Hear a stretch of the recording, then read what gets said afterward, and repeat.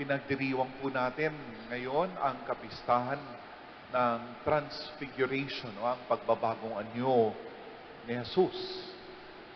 Now, this feast celebrates an occasion when Jesus invited 3 of his closest disciples to go beyond ordinary appearances upang matanggap nila at masaksihan nila ang pansamantalang pangitain o glimpse, no, tungkol sa tunay na katotohanan, tungkol sa ultimate identity ni Jesus. Now, what is his ultimate identity? What is his ultimate reality?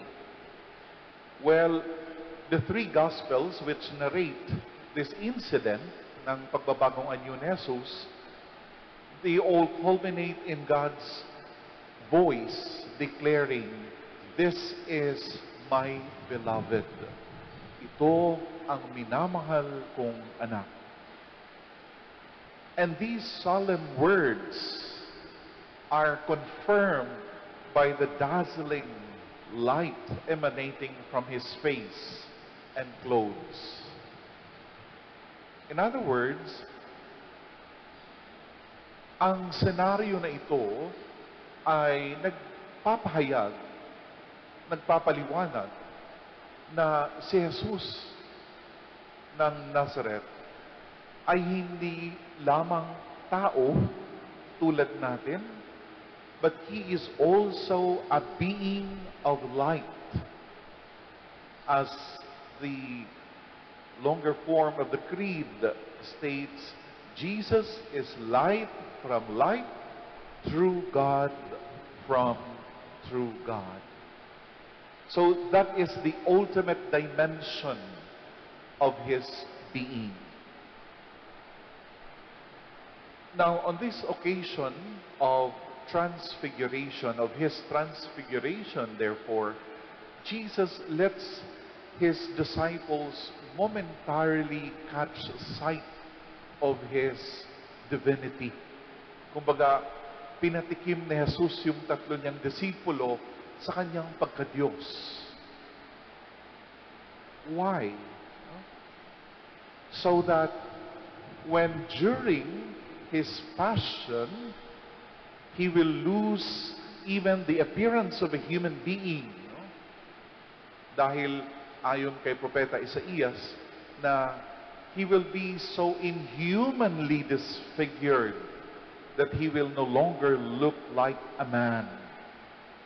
Kapag darating yung panahon na yun, ang kanyang pagpapakasakit, kamatayan sa krus, itong 3 disipulo na nakasaksi ng kanyang pagbabagong anyo, nakatikim ng kanyang pagka-Diyos, they might look beyond the appearance of the disfigured Jesus.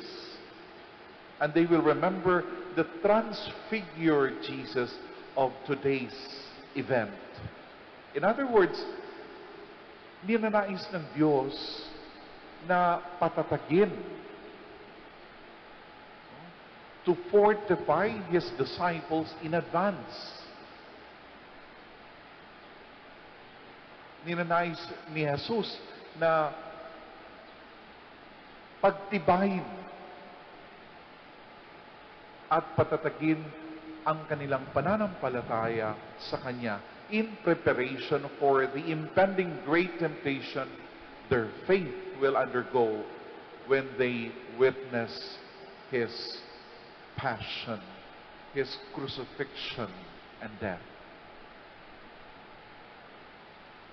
Napakinggan po natin ang malinaw sa Ebanghelyo, ito ang minamahal kong anak. Napakasarap pakinggan kapag may nagsasabi sa inyo na ikaw ang minamahal ko o minamahal kita. You are my beloved. But that voice, the voice of God, speaks to each one of us too. Since we are the body of Christ, the continuation of Christ through space and time, we are Christ's brothers and sisters. And so, that voice, yung tinig na yan, yung boses na yan, is a voice that speaks from above and from within. And it whispers softly in our hearts, "You are my beloved." Ikaw ang minamahal kong anak na lubos kong kinalulugdan.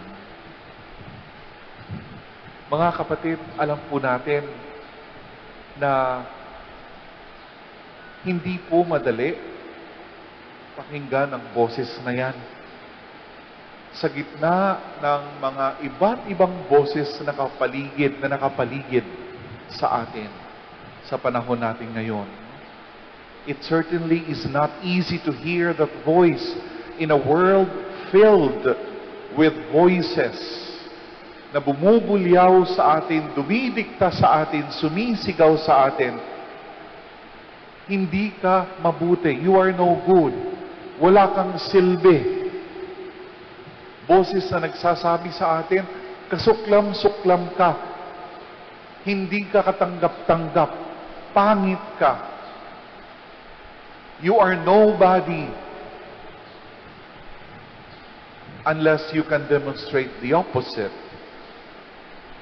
These negative voices are so loud and so persistent that it is easy to believe them.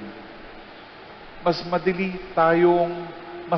nating napapakinggan at pinapaniwalaan itong mga boses na nagdidikta sa atin, boses ng mundo, na nagdidikta sa atin na napakalaking pagkukulang natin upang tayo'y sumaya, upang tayo'y lumigaya. Remember, yan ay napakalaking bitag para sa atin. It's a great trap. It is the trap of self-rejection.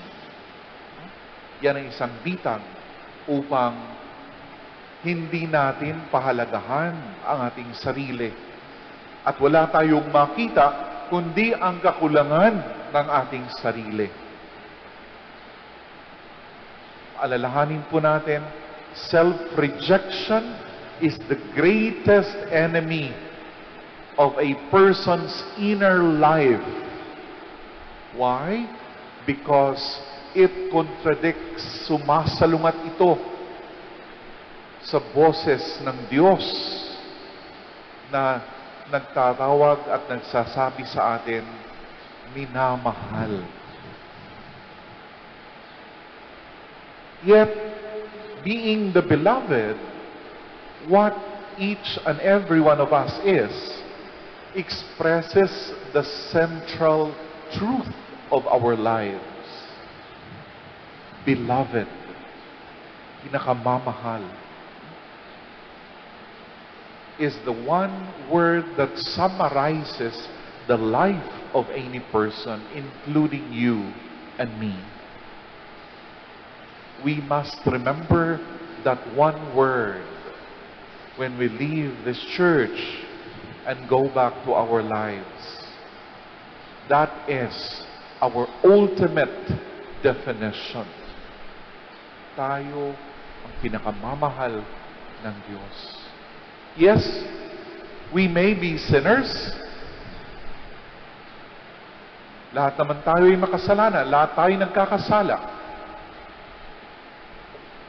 We may be psychological misfits. We may be morons or ugly or mataba. We may be inadequate in every conceivable way. But all that is surface appearance. What counts in the last analysis is that voice of God telling us kung sino talaga tayo deep down. You are my beloved. Ikaw ang pinakamamahal kong anak. The world around us, no? Itong mundo na meron tayo ngayon, lalong-lalo na ang mass media, social media, the advertisement mafia, at ang mga baluktot na filosofiya ng ating panahon are always telling us that we are worthless, that we are unlovable, na hindi tayo katanggap-tanggap unless, no? Unless we at once and simultaneously good-looking, kailangan slim upang matanggap ng mundo, kailangan mamahalin at magara ang ating pananamit, talagang may tatak, tanyag, o famous, kailangan successful, kailangan makapangyarihan, kailangan ng mamaneho sa pinakamahal na sasakyan o ginagamit ng ganitong up-to-date, up-market na mga gadgets o nagsusuot ng mga mamahaling pantalon at kumakain sa iba't ibang restaurant na mamahaling. At napakarami pang iba. Those voices, yung mga boses na yon, coming from the world around us, are directly contradicting God's voice, telling us, you are my beloved. Because God's love for us is unconditional. Nais kong ibahagi sa inyo yung sinabi ni Pope Francis before the youth, no? Dahil they are celebrating the World Youth Day in Lisbon, Portugal. Sabi ni Pope Francis sa mga kabataan na nandun, in fact, meron tayong representative dito. Sabi ni Pope Francis, while social networks know your names, while social media know your tastes, know your preferences, ang lahat ng ito ay hindi nila lubusang naintindihan ang iyong pagka-unique. This does not understand your uniqueness, but rather your usefulness for market research. The illusion of the virtual world attract us and promise happiness, but later show themselves to be vain, superfluous things, substitute that leave us empty inside. Kaya kahit ano pang habol natin sa mga bago at anong uso para akala natin makamta natin yung saya at ligaya at matanggap natin, mapansin tayo, matanggap tayo ng mga kapwa ng pamayanan, wala po. Hindi yan magbibigay ng tunay na kaligayahan. Mababalot na lang tayo ng utang dahil loan dito, loan doon, makabili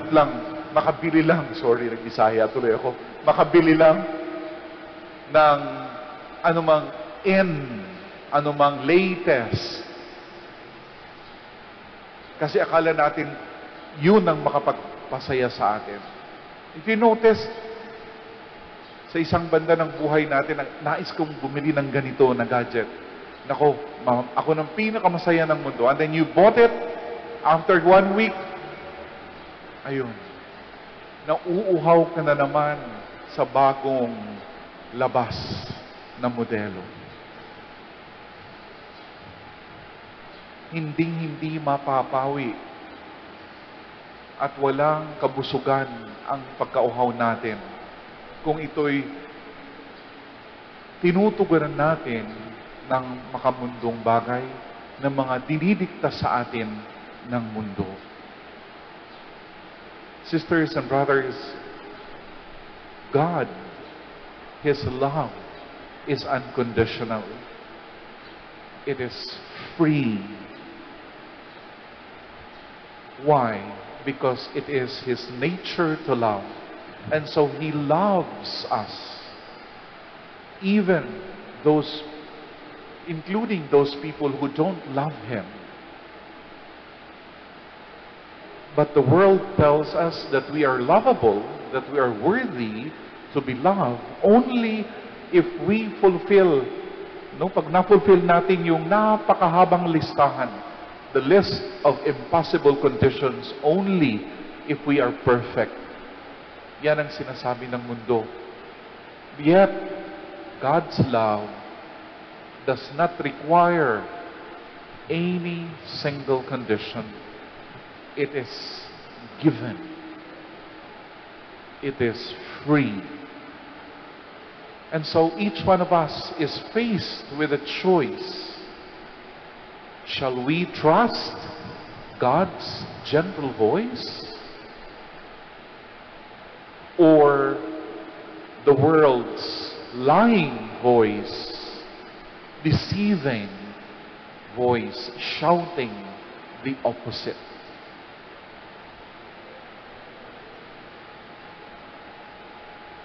Talikdan na po natin, isantabi na po natin yung boses na araw-araw na dumidikta sa atin at nagsasabi sa atin na kulang tayo,